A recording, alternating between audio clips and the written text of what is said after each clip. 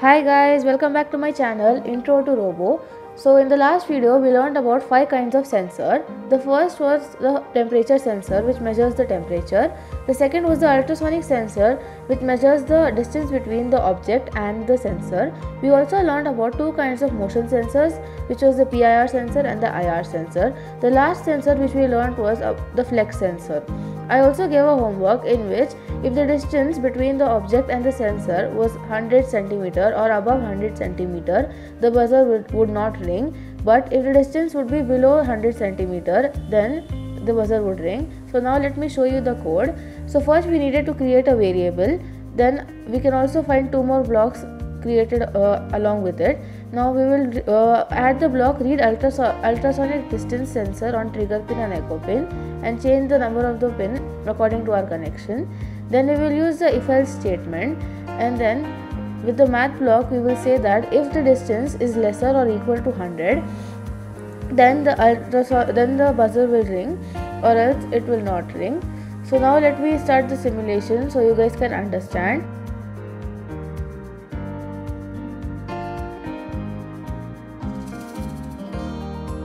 So as you can see that the object is above 100 cm, so the buzzer was not ringing. Now when I am bringing it down, it is ringing as the distance between the object and the sensor has reduced.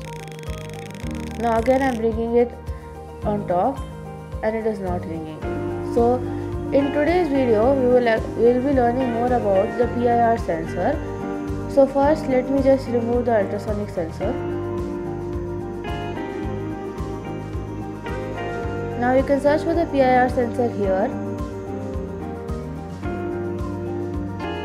and then drag it and drop it. So as you can see that the sensor has 3 pins.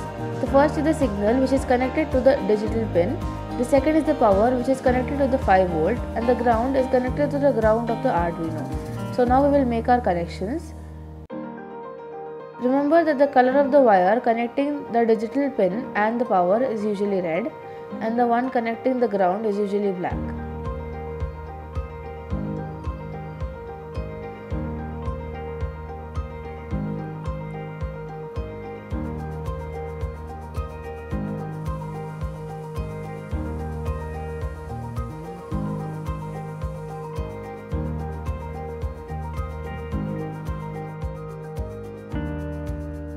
The PIR sensor can only detect the object if it moves. Even if the object is inside the range of the sensor, it cannot detect it unless it moves. So the system which we will be making today is like a security system. So in this, if the sensor detects any object, the red LED will blink and the buzzer will ring.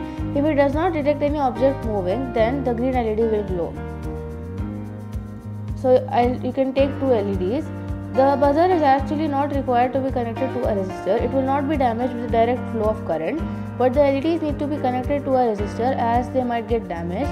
With real components, we require different resistors for different components. So we will connect the negative terminal of our LEDs to the resistor.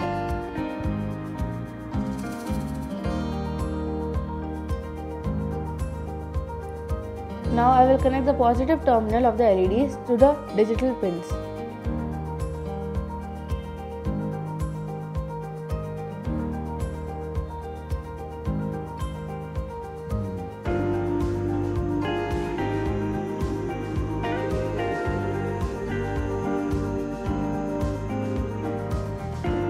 Now moving to the code part, first we will go to control and use the if else block.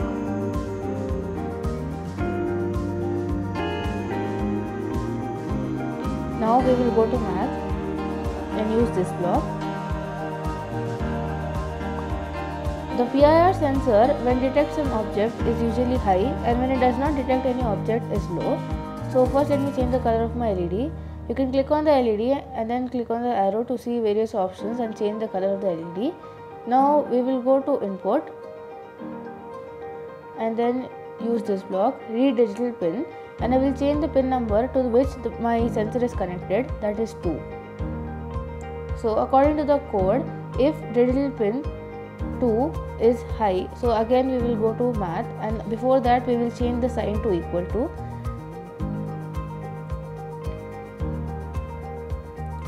Now you will use the last block, high or low.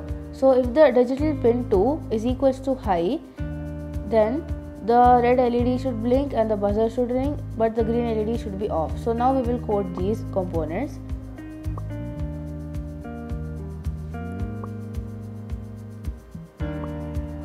First we will set our buzzer to high, which is connected on 3. Then we will code our red LED that is connected on 8. We want it to blink, so we will put delays in between.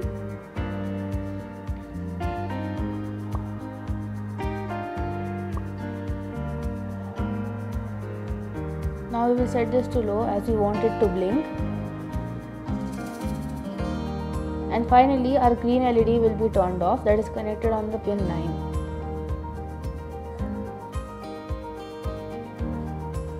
Now we have to code them in the opposite way. So again we will go to output and use the same blocks, set pin to high or low.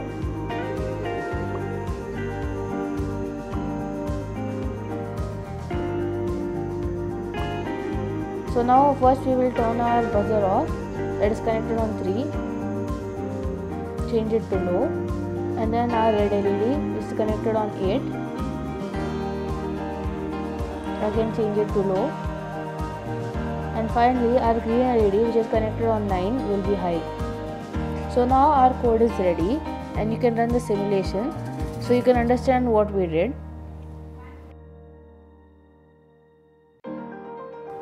So you can click on the sensor to see the object, and when you move the object you can see that the red LED will blink and the buzzer will ring. Now it is green as the object was still, now it is red and the buzzer is also ringing.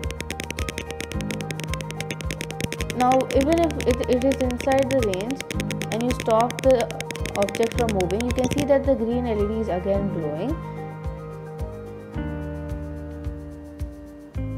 But if you move it, now you can see that the red LED is blinking and the buzzer is also ringing. To make projects using other sensors and also to understand how they work, please watch my previous video and also my upcoming video.